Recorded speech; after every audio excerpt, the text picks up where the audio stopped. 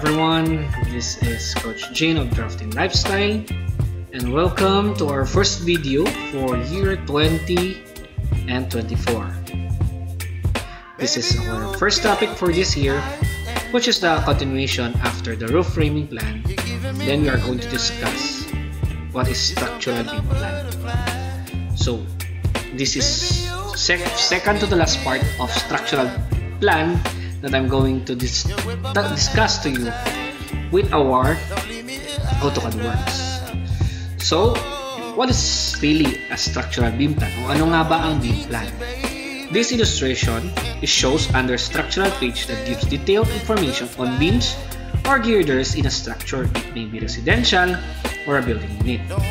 The main purpose of the beam is to resist the loads applied laterally to beam axis. Hence, in the simple layman's term, this is primarily the vertical gravitational force, and they are also used to carry the horizontal loads such as due to earthquake, intensive wind flow, or the weight of the trusses of the roofing. So, napaka-importante ng isang beam plan sa isang structural detail or structural plan. So, always remember, when you talk about structural plans such as foundation plan, roof framing plan, beam plan, or secondary floor plan, whatever it is, always consult an engineer first because they have the very widely and extensive informations and expertise that he could share or she could share to you. Sa mga estudyante naman, kailangan nyo talaga ang idea ng inyong teacher on how you're going to design yung beam plan nyo.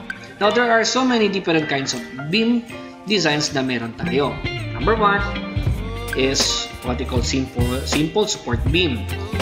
Second, we have the fixed beam, overhang beam, double overhang beam, continuous beam, cantilever beam, truss beam, beam on spring support, and lastly, we have the beam on elastic foundation. Now, if meron pang mga beams na kasali dito na hindi na-mention, please, you could comment on the section.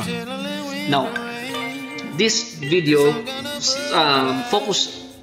this vlog really focuses on how you are going to make your beam plan sa AutoCAD Works, but again, in a most simplest way.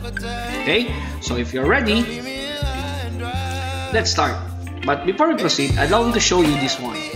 Okay. This is an example of a beam plan. No? So, this is made of a simple design for beams na ginagamit sa isang residential.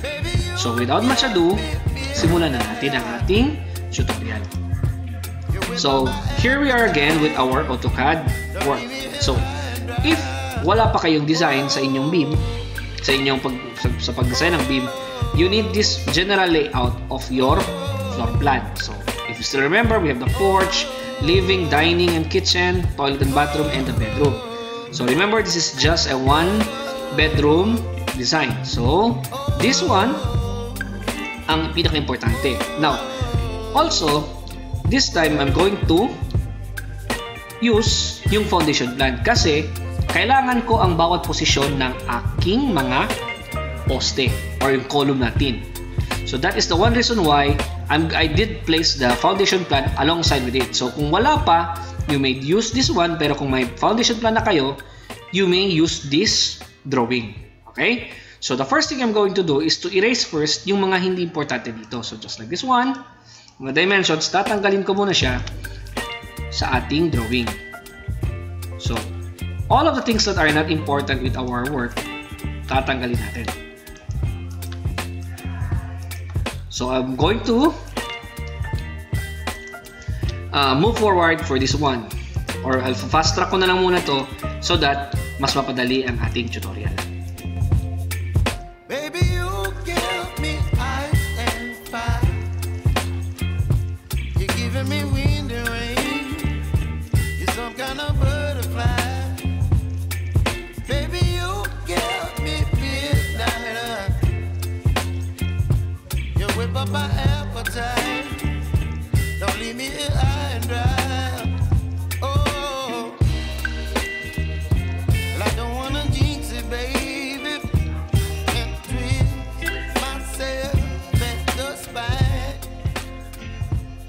Okay, so as you can see, ang iniwan ko lang talaga dito is yung grid lines and of course ang mga positions ng bawat column.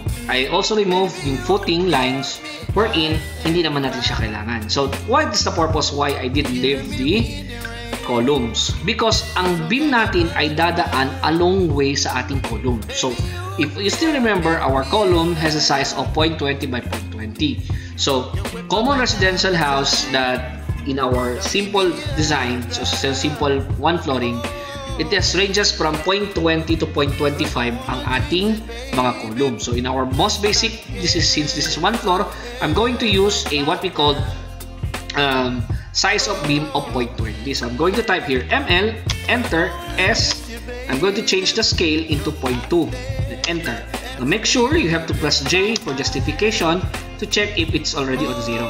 So once sinabi na ng AutoCAD is start specify first point, I'm going to change my layer right away with our wall layer. So we'll start here from the center, punta dito to the center also, or you could also check your or press yung F8 ortho on para sure ang ating trabaho.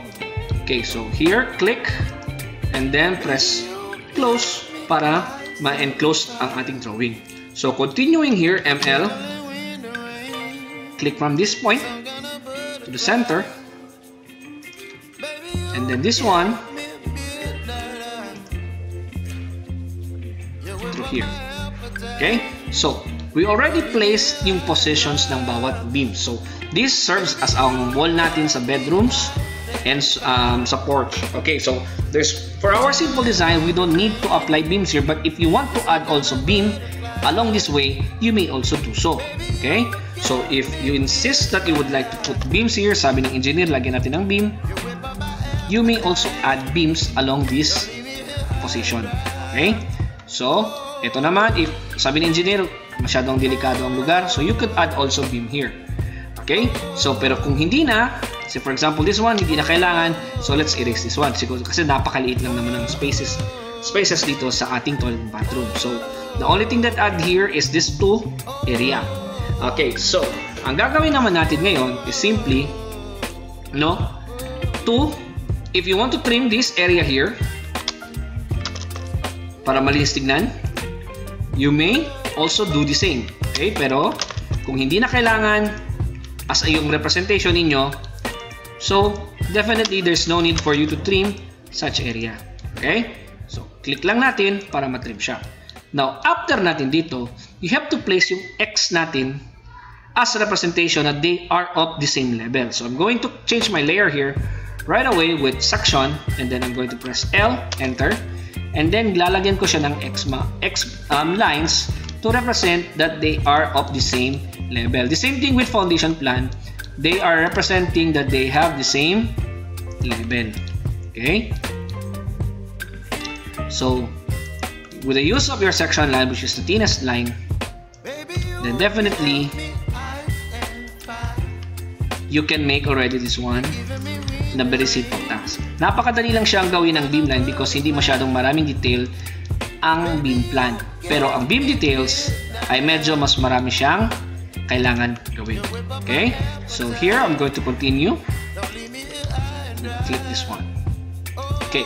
So once natapos na natin siya, it's time for us, the same with foundation plan, it's time for us to indicate kung ano nga ba ang mga beams na to. So let's place text here.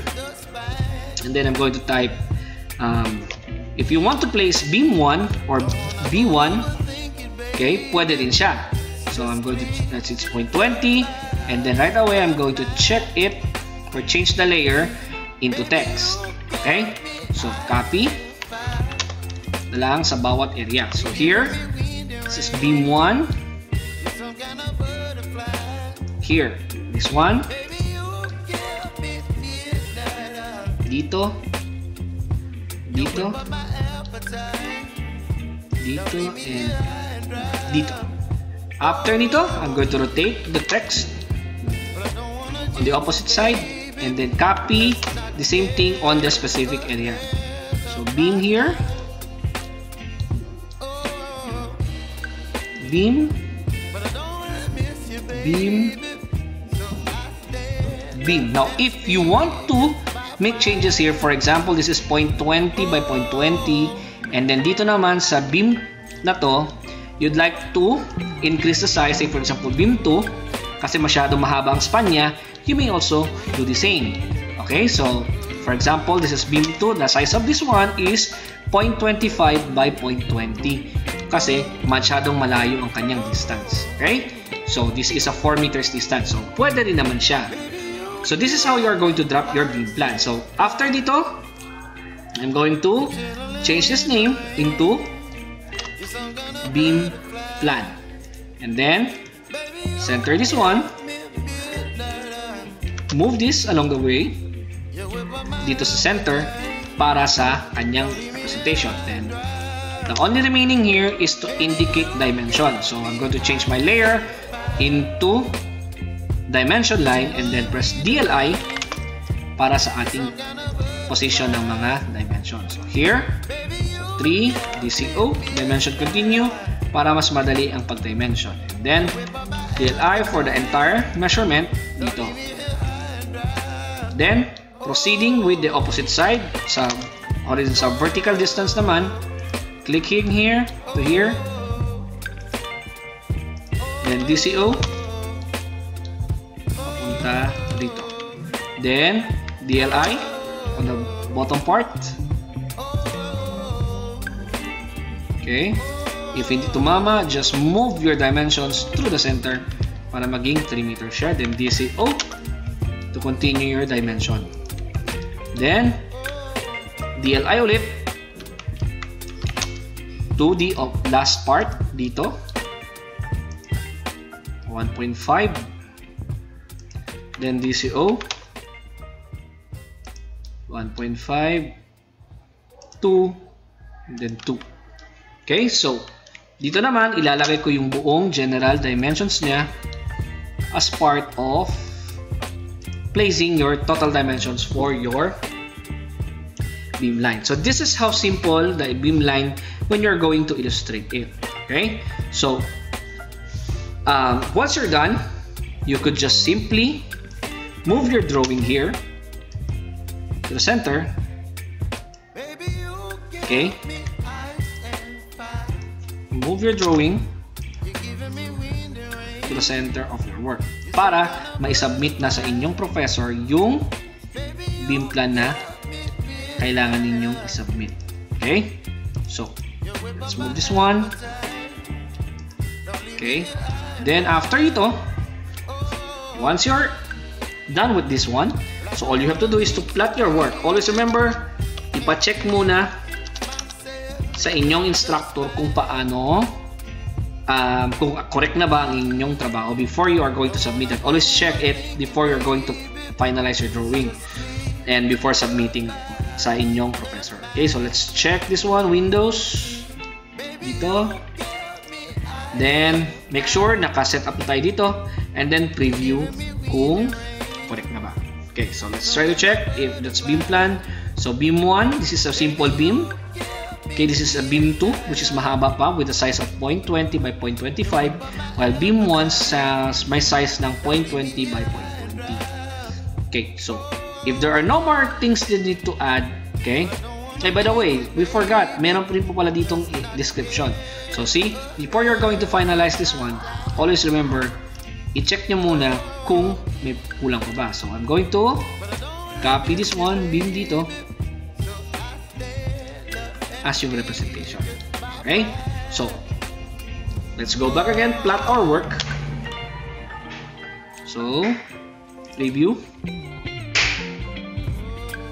Then, once we're done, let's check our work.